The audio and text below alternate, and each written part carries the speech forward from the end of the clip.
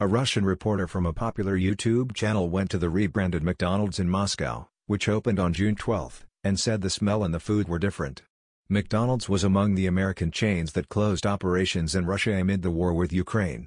The fast food chain, which operated in Russia for 30 years after the fall of the Soviet Union, sold its business in Russia to Alexander Gover, who ran 25 McDonald's restaurants in Siberia. The rebranded restaurants are called Vkuznoy, which translates to tasty and that's it, according to Reuters. In a YouTube video from the Russian channel Redaktsiya, a reporter met with this restaurant's owner, Alexander Sisoev, to try Vkuznoy. As soon as she walks in, the Redaktsiya reporter says the smell inside the restaurant is not like the traditional smell of a McDonald's.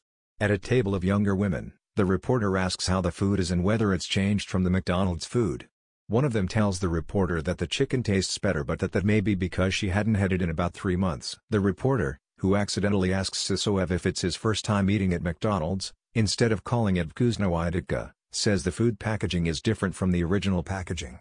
The reporter has a grand burger, rebranded from the McDonald's Royal Cheeseburger, as well as nuggets and fries. When the reporter and Sisoev go for the sweet and sour sauce, they realize the McDonald's logo has been marked out with a black marker. The Reuters report said the logo was marked out on other sauce packets too. Sisoev tells the reporter the fries are the same, at least visually.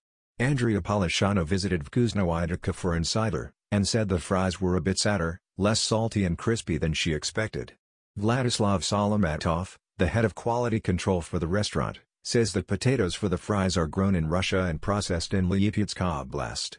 Vkuznoy's CEO, Oleg Boroev, says the restaurant gets most of its produce from Russian suppliers but that some ingredients come from other countries. He said a lot of beef is imported from other countries, like Uruguay and Paraguay, because Russia doesn't have enough beef.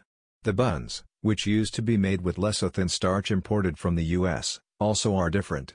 Boroev says the buns at Vkuznoy are made from flour and water and don't have the same crunchiness without the lecithin starch. When the reporter and Sisoev try the cola, the reporter says other people have told her it tastes strange. Sisoev says it's less carbonated and similar to Coke Zero, the version of Coke without sugar.